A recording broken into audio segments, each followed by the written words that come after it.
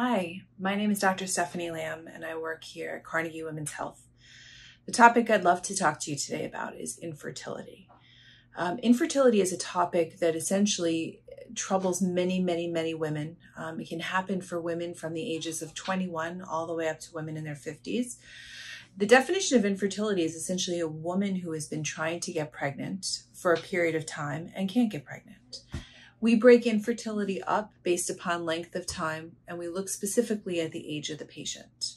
So in general, if a patient of ours who's under the age of 35 has been trying to get pregnant for about a year, we would consider that infertility. For women who are over 35, we don't want those patients to wait a full year. And so typically we say to them, if they've been trying to conceive for about 6 months, we would consider those patients infertile, and then that they should be coming to their doctor for a full checkup. So all of our patients know, essentially, if you've been trying to get pregnant on your own, you and your significant other, and you're having difficulties, whether it's 1 year based upon age or approximately 6 years, you should call us.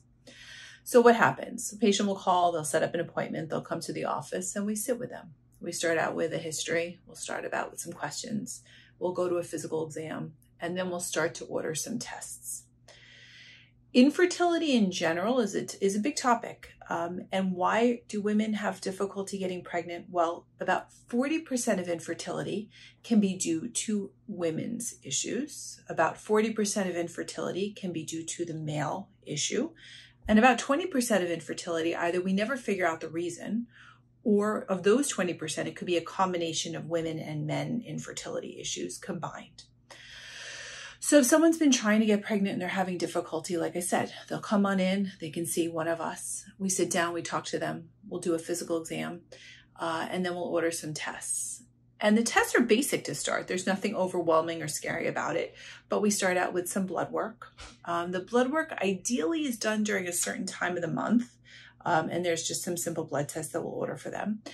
In addition to blood, because there could be hormonal imbalance or age-related, and we look at their ovary status, we also would order a test that can look at the uterus and the fallopian tubes. That test is called a hysterosalpingogram. And that test will tell us if there's any issues with the anatomy of a woman, if their fallopian tubes are blocked, maybe due to infection in the past or scarring. It'll look at the lining of the uterus to see if there's any issues or anything obstructing. That test also has to be done on a certain time of the month, and that test would be ordered for the patient.